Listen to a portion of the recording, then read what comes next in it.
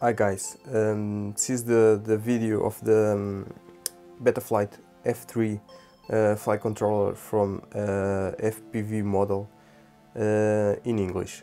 Someone asked me, can you talk about this flight controller in English? Yeah, no problem. I just make more Portuguese videos because there aren't many, so in English there are many videos.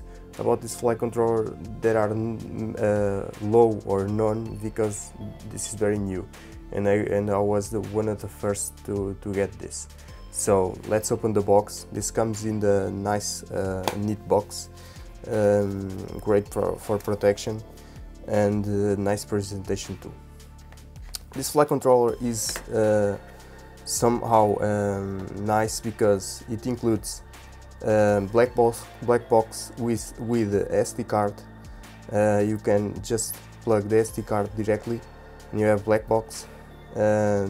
It's with PDB, so you don't need an extra PDB. You just solder the ESCs under the flight controller, current sensor and OSD, all in one flight controller.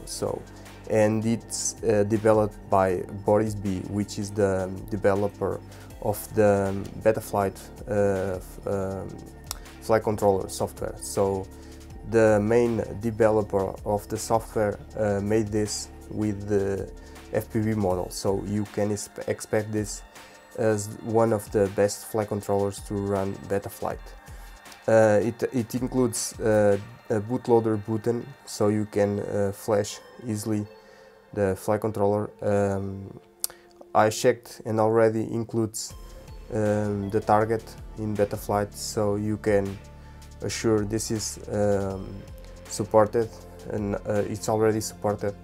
Today it was released the Betaflight 3.1 RC1, which already has the correct file for flashing this flight controller. It should be flashed from factory. Either way, you have already the target released for public, so you can flash it again if you want.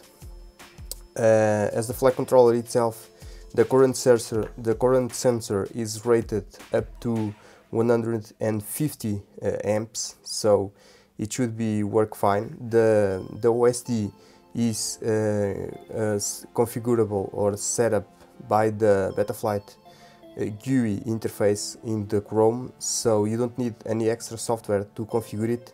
You just open Betaflight GUI in the Chrome app and you configure the OSD by there.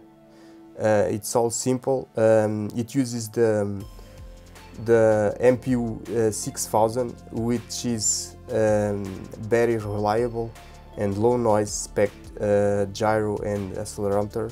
It's very reliable, so you can expect good things from this flight controller.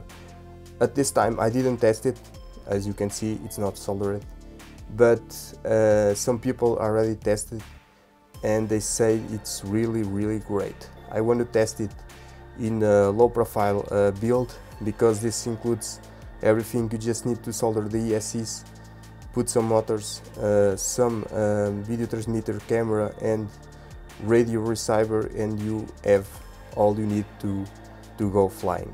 This is my quick view of the Betaflight F3. If you have some doubts or some comments, just put them below in the comment section. I will try my best to answer them. And don't forget, if you like this video, you want more about us, you want to know more about this flight controller, hit like button because that helps to make the video make better videos. Thank you.